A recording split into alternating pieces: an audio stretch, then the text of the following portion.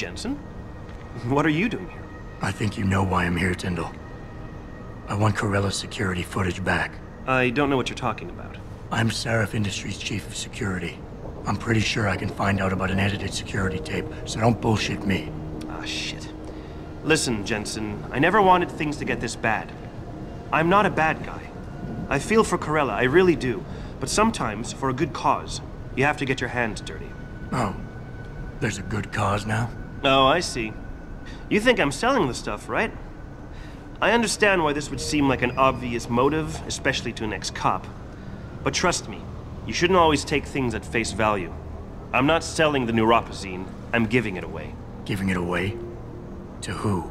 To the people who need it. You think everyone gets augmented by choice? No. Shit happens. And then what? You're saddled with neuropazine injections for the rest of your life, and that shit costs money. But what choice do you have? Without the drug, you'll die. Rejection syndrome, crippling pain. That just ain't right. So I did the only decent thing to do. I stepped up. I can respect that. But blackmail is still blackmail. Corella wants out, and I'm here to make sure he gets out. Man, this whole thing is becoming way too much trouble. I've even got 2 local pushers on my back because they say my philanthropic actions are undercutting their profit. That's not your only problem. A gun-toting client was waiting for you in your apartment earlier. Really? In my apartment? Shit, the dealers probably sent him. Tell you what, I'll deal with the client later. You take care of the dealers, and the footage is yours. Okay, I'll help you out. But you better not be playing me. You give me way too much credit, Jensen. I'm a security tech, not a hardened mobster. The 2 pushers go by the name PG and BK. They hang out in the alley near the basketball court. Just make sure they never bother me again. You're asking me to kill them. Well, that's a bit drastic, isn't it? But it's your call, as long as you leave me alone. The important thing is you need to take care of both of them. What the hell? You been reading the Super Spy Manual or something? Long coat, check. Sunglasses, check. Attitude, no doubt. You hear what Lazarus been saying? This country's falling apart, man. States are looking to leave the Union. This is 2027, loser. Get with the times. If that happens, the government is gonna come down hard. That, or someone's gonna move in and take over.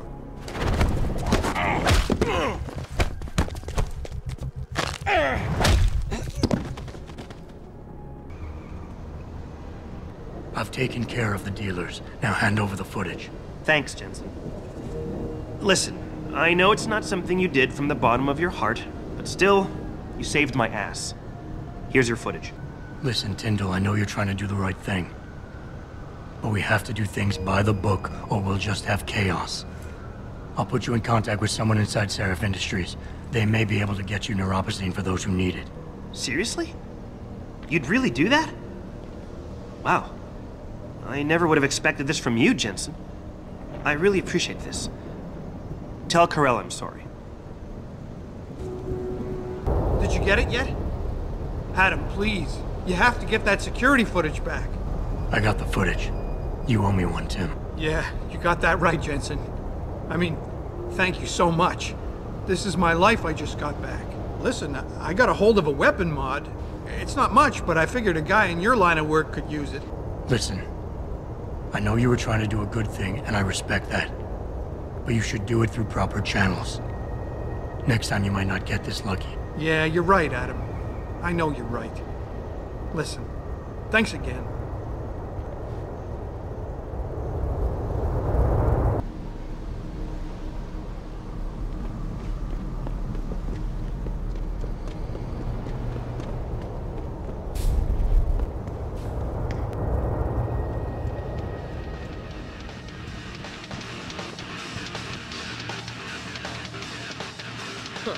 I could do that.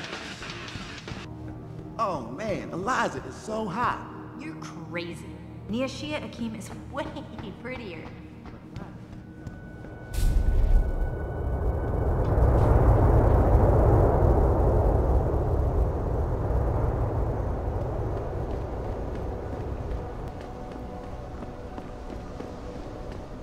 Hey, Jensen. Long time no see. you're not here to see Wayne Haas, are you? He's a desk sergeant on duty right now.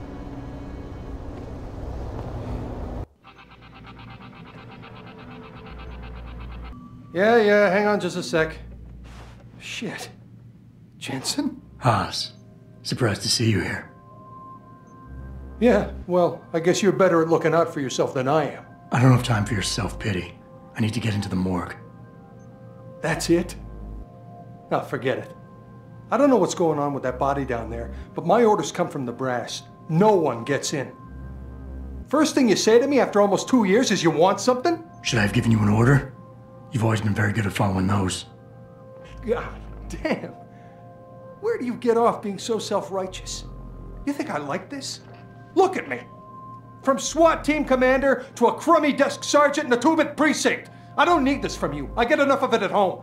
So either come up with something better than your usual attitude, or you can just forget it, because you came to me. Okay, look, you're angry, and you've got a right to be.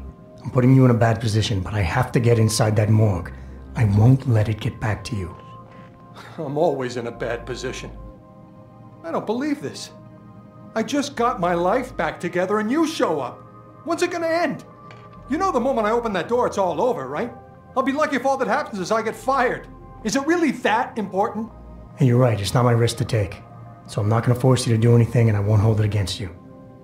And what happened 2 years ago, I know it's killing you. We should talk about it sometime. I don't think I can. Look, I am so tired of having that incident wrapped around my throat. Yeah, I killed a kid. He was augmented. He was a threat. That's what you do. We had civilians to protect. I don't need people always second-guessing me on that. We all make mistakes, Wayne. Nobody blames you for it. You have to believe that and forgive yourself, or you'll never put it behind you. I'm not ready. There's something I've been waiting 2 years to tell you. I blame you, Jensen, for everything that happened. Because when the chips were down, you got the order to fire, you refused, I got stuck having to do it, and you just walked out of my life. That's when everything went to shit, when you abandoned me. I've heard enough of this. You're lying to yourself. You pulled that trigger, no one else. You can't escape from that for the rest of your life. Accept it, make it a part of your history, and put it in your past. Because denial is only making it worse. I can't, Oh, hell. You're right. I've been so stupid. 2 whole years. I've got to start turning things around, right now. Go on in. Don't worry about the guys, they'll leave you alone. But I need to think.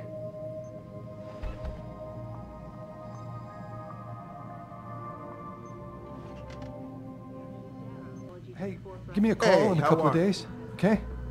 Don't get me started on that liberal crap. Jensen, right? I've heard about you. Yeah, you were a good cop by most accounts. No, but you're lucky you traffic. got out. Most of the streets are blocked out. Found their route blocked by supporters of the humanity.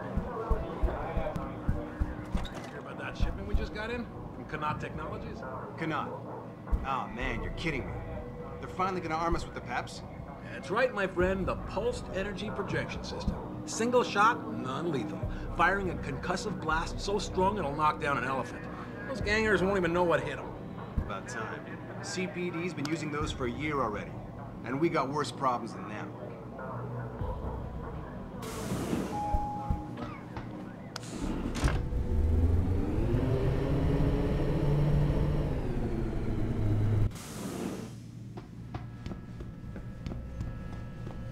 Are you supposed to be here, sir? I thought the station had been locked down.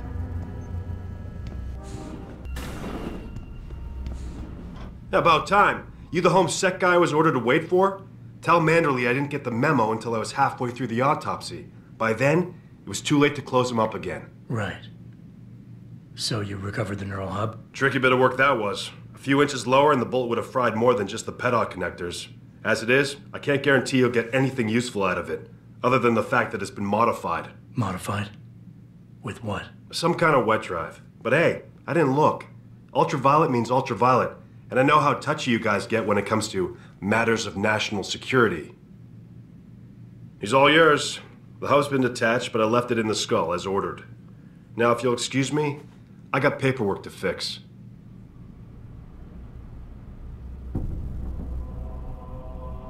What do you want now? Looking the other way for you guys is one thing, but I'm not gonna help you carry him out of here. You're supposed to have a partner for that. Where the hell is she? Wait a second. There's supposed to be two of you.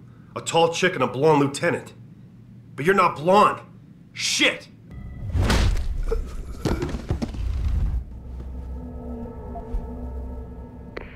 Boss, I got the neural hub. Looks like it's been modified with some kind of wet drive. Pritchard should have a look at it. No, don't bring it here. Frank's not finished running his diagnostic, and I don't want to risk connecting any tech to our networks till he's done. Especially if the tech is military. So what do you want me to do? Take the hub to your apartment. I'll have Frank contact you there.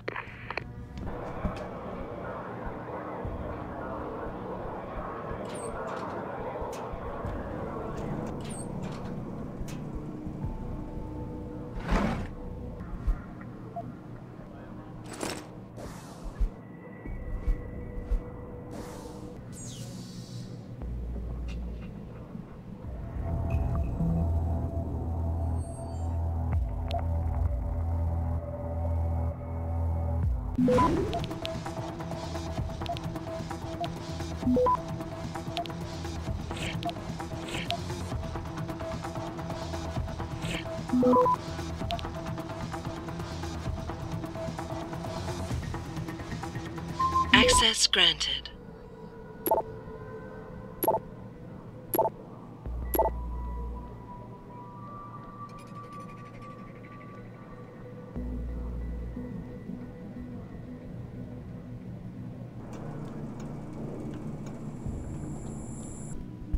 We're gonna stay here until I get some answers, kid.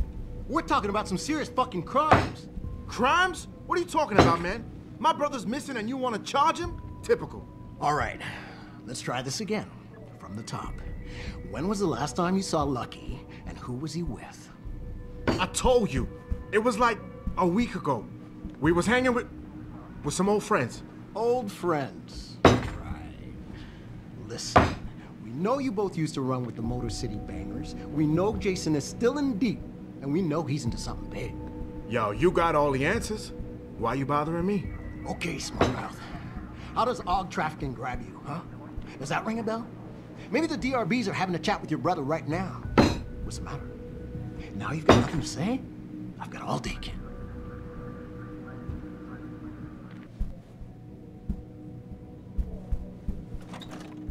It's this movie from the 1980s about this cop. He gets all shut up and gets rebuilt as a cyborg.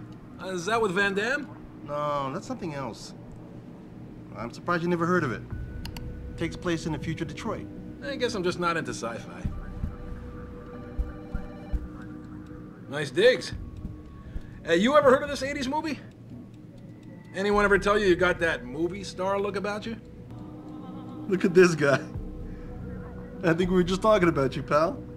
Did we just go into a time warp or something?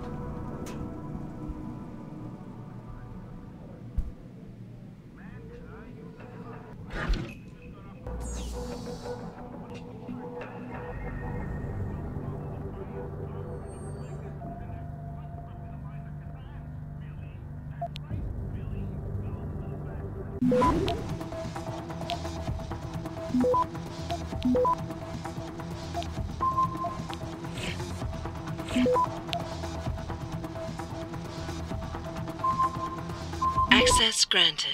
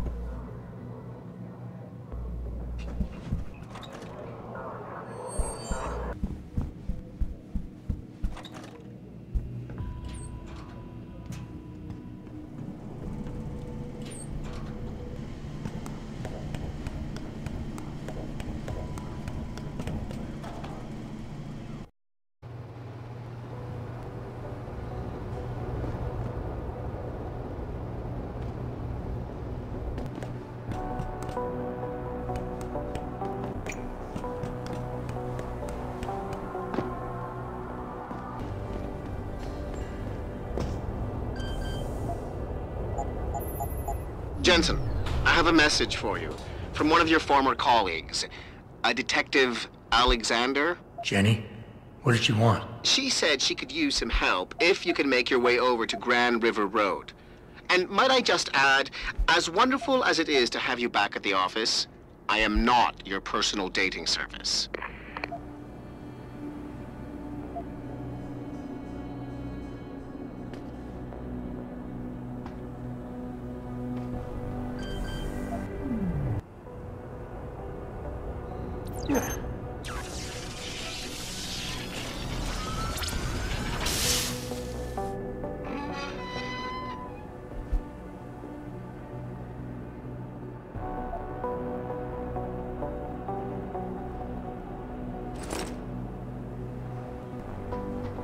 Yeah? What do you want? Information. Then go bother the receptionist, Chrome Boy, instead of wasting my goddamn time. Not that kind of information. I want to know about the Seraph Industries case. Ha ha! And I want a blowjob in a vintage 05 Bard GT, so I guess we both keep on dreaming. Huh, metalhead? I know you handled critical evidence linked to the case, and I want to know about it. First off, I don't know what the fuck you're talking about. And second, even if I did, what makes you think I give a shit about what you want? Now, I strongly suggest you take your high-tech, toaster-looking ass out of my way before I handle you. Strong words. You're a real poet.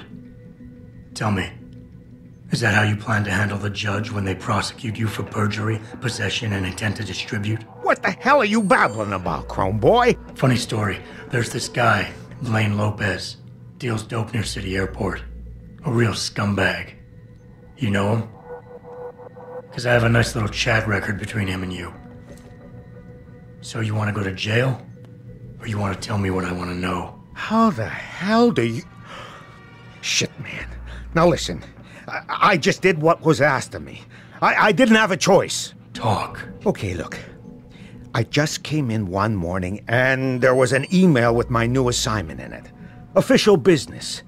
But there were also specific instructions. I had to check out the lab for footage from an Intellicam.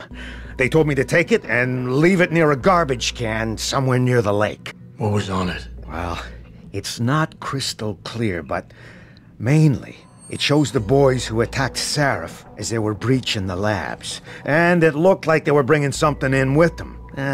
Impossible to tell what. Who asked you to do this? You think I know? Orders are orders around here. They always come from above. And nobody asks questions. You just do what they say, and you hope you don't end up like Secretary Haas over there.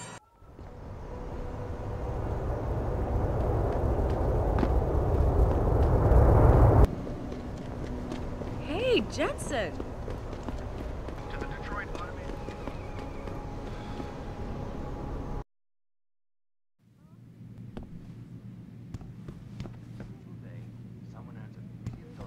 If you ask me, these riots are David Seraph's fault. How can you say that? He has this air of arrogance about him, this sense of superiority. People don't like arrogance. David Seraph has almost single-handedly kept the city afloat for the past 15 years.